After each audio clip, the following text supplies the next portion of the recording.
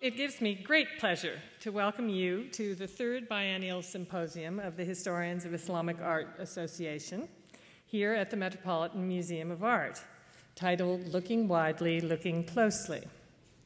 The fact that over 200 people are participating, either as speakers, chairs, or members of the audience, maybe not all here right now in this moment, but tomorrow there will be, this speaks well of the vitality of our field. I know that all of us will leave here more enlightened than when we arrived, both from the papers that we will hear and from our interaction with one another. Now, normally, our president, Shreve Simpson, would come to the podium to thank our generous donors who have made this symposium possible. However, Shreve is at home nursing 2 broken wrists. So we're really sad that she missed today, but I have to say that we're being filmed, so she'll be able to hear most of the papers. I mean, see them, I hope on YouTube eventually. Anyway, I know that you all join me in wishing her a speedy recovery. Now, as president-elect and symposium organizer, I have the pleasant task of mentioning our donors' names. We're very grateful to the Aga Khan Museum for their substantial support and to the International Center for Medieval Art for supporting one of the panels. Closer to home, the Mossavar Rahmani Fund for Iranian Art has sponsored 7 speakers on Iranian subjects. The Institute for the Study of the Ancient World and the Institute of Fine Arts, both of New York University, have kindly agreed to host our 2 receptions or give the space where they're going to be. We hope that you will join us tonight at ISAW after the lecture.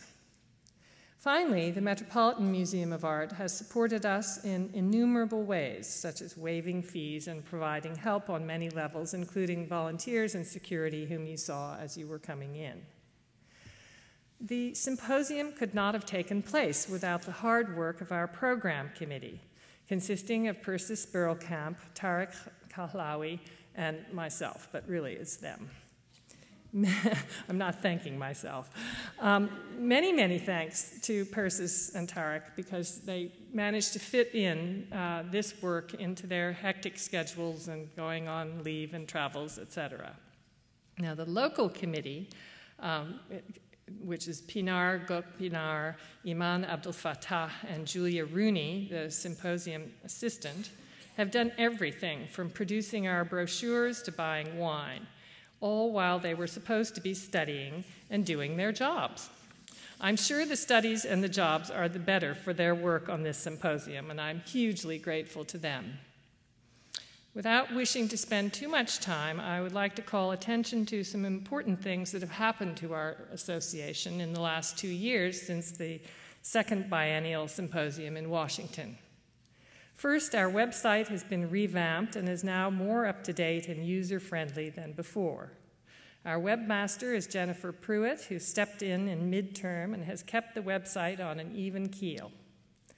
We had a successful majles at Hunter College in 2011 and look forward to planning another in the interim between this symposium and the next one. Thanks to the hard work of Nancy Mickelwright, the University of Michigan and the Freer and Sackler galleries, the papers from the second biennial symposium have appeared in the latest Ars Orientalis. An order form is included in your symposium pack.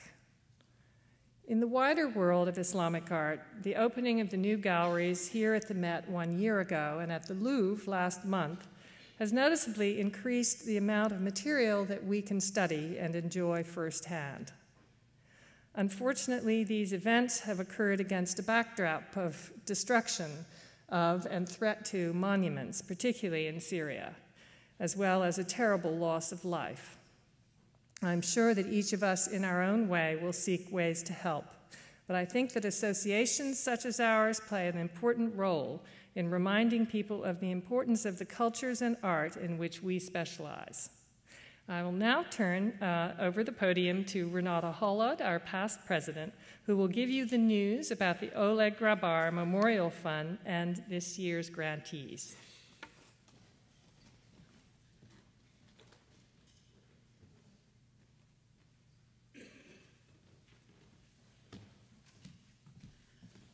Thank you, Sheila. Good evening, everybody. We are very pleased to inaugurate this program and have been very, very pleasantly surprised at the response to our call that we put out a year ago to develop this fund.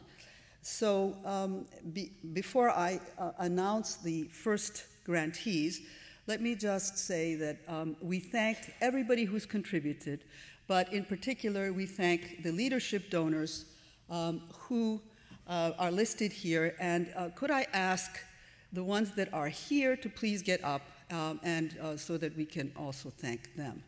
So we have the Sudavar Memorial Foundation that is represented by Leila Diba. We have Nicholas Grabar, and we have the representatives of the Sabanja Foundation. Thank you very much all, and also thank you all, those of you who contributed various amounts, and we look forward to more contributions so that we can keep on investing it and it can kick off more grants and travel funds. So this year's first batch are the following. Alia Lester, Hala Auji, and Unver Rustam, all of whom will, I'm sure, do very well with the support. I also am announcing the fact that the travel funds, the travel grant, the Grabar travel grant, will be given twice a year, so please be alert to the announcements as they come out. I think I'm done with this, and we can now get on to the next part of the